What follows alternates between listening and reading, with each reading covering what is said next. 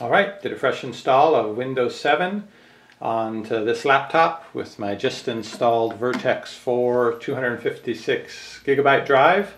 It's gone through the whole user account creation process, and it's started up once, I've shut it down once, so this should be a clean start. No extra drivers have been installed or anything configured. Just want to see how long it takes to start up from button to desktop. Here we go.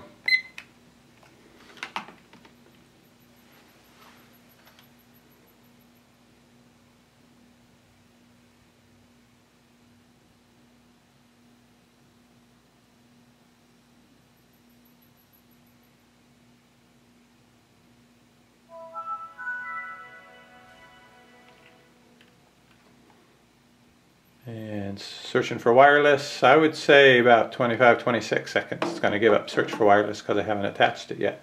So 25-26 seconds.